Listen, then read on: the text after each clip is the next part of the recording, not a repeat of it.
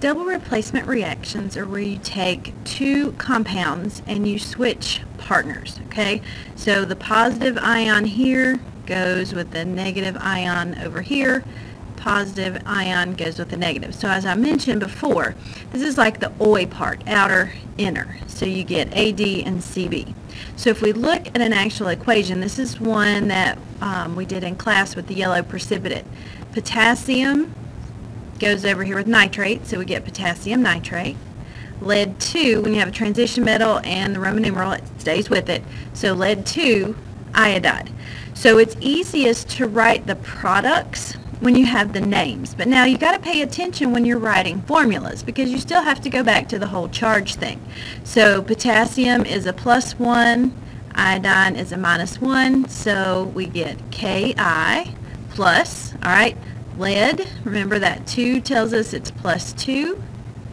Nitrate is -1, so we flip those and get 1 to 2. So PbNO3, 2. Potassium, again, is +1. Nitrate is -1, so we get KNO3 for potassium nitrate. And then our lead +2 and iodine -1. Flip those, we get PbI2. So this is our double replacement reaction. So here we have sodium chloride plus silver nitrate. So you can see sodium nitrate, silver chloride. Now, which one of these is the precipitate? What we're going to do is look at our solubility rules to determine our precipitates. So we look at our products, remember products are on the right, and we look up the anions in the solubility rules. So we're going to look at that in just a second. So if your product is insoluble, that means it is a precipitate, does not dissolve in water. So it gets an S for its state of matter. If it's soluble, it will dissolve in water, and you have an aqueous solution. So that one would not be a precipitate. So let's look at our solubility rules. They're on page 6 with your types of reactions. So in this particular example here, we have sodium chloride. Now I'm using my charges. They're all +1 and -1.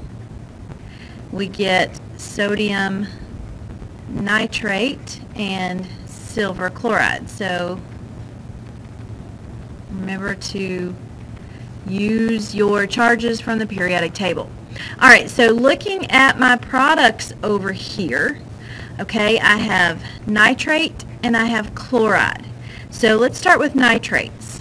In my solubility rules, I see nitrates, and it says all nitrates are soluble. So nitrate is going to be aqueous. It is not going to be a precipitate. Then I look at chlorides, and I see right here all chlorides except silver. So all chlorides are soluble except silver chloride. So that means silver chloride is insoluble. That means it gets an S, and that means that silver chloride is my precipitate. Let's look at that lead iodide example. So here's our equation. All right, potassium iodide plus my lead nitrate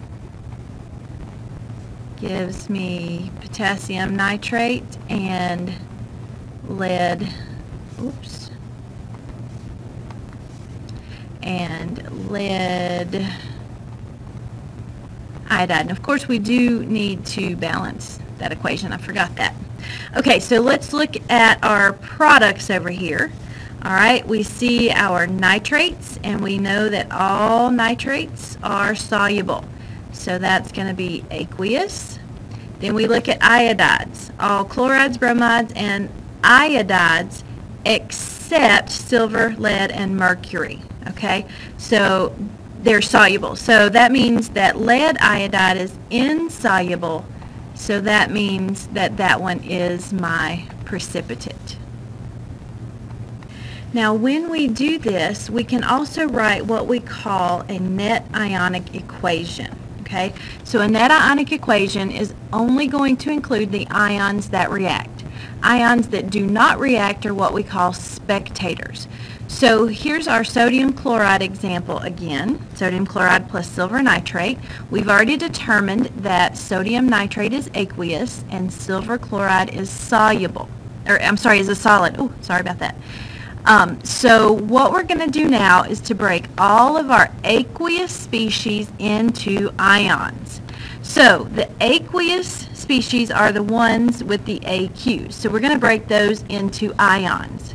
So we get sodium ion plus chlorine, and remember these are charges coming from the periodic table. Now we're going to break up silver nitrate. So silver is +1, nitrate is -1. You can put that in parentheses if you want to. Now sodium nitrate is also aqueous.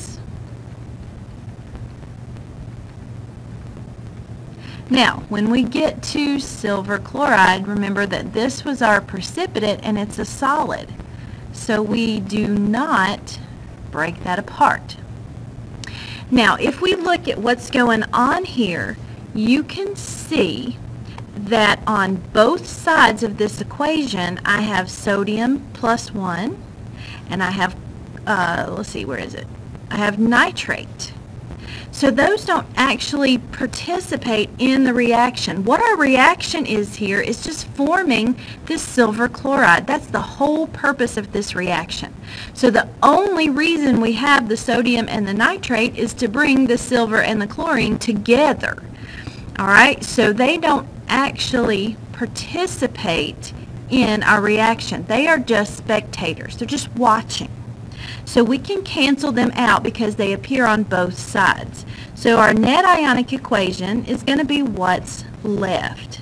So our chloride ion plus our silver ion react to form silver chloride. So this is my net ionic equation. Let's look at our lead example. Nope, sorry, different example. Now this is an acid-base neutralization. It's a special type of double replacement. If you consider water as HOH, see we still have two H's, one O, you can see how the H and the OH got together and the Na and the Cl got together. Now the state of matter for water is liquid, okay, so we have to take that into account. So we're going to break all of our aqueous species into ions. So HCl is aqueous, so that's going to be H plus Cl minus. Sodium hydroxide is also aqueous, so Na plus OH minus. Alright, then sodium chloride is aqueous. They're all just being ionized in water. They're all just floating around. And then water is a liquid. So we have to leave it as H2O. Now what spectators do you see? We see sodium on both sides and we see chlorine on both sides. So our net ionic equation is H plus OH minus. See, we have our H plus OH minus gives us water. So an acid-base neutralization is so that we form a salt and water. But what it comes down to really is forming the water.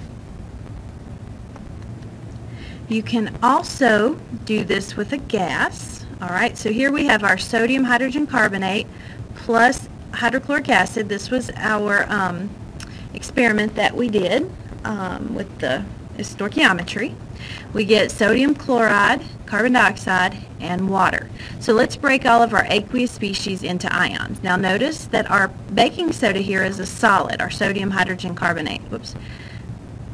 So we leave that as a solid. Our HCl is aqueous, so we break it into hydrogen ion and chlorine ion. Our sodium chloride is aqueous, so we break that into sodium ion and chloride ion. CO2 is a gas, so we have to leave it as a gas. And water is a liquid, so we leave it as a liquid. Now, what spectators do you see? I only see one. I see chlorine. That's the only spectator ion that we have.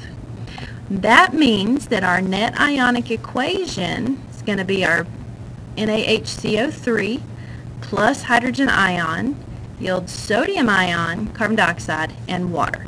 So we write NaHCO3 solid plus hydrogen ion gives us sodium ion, CO2, gas, and H2O. And there's your net ionic equation when you have a gas.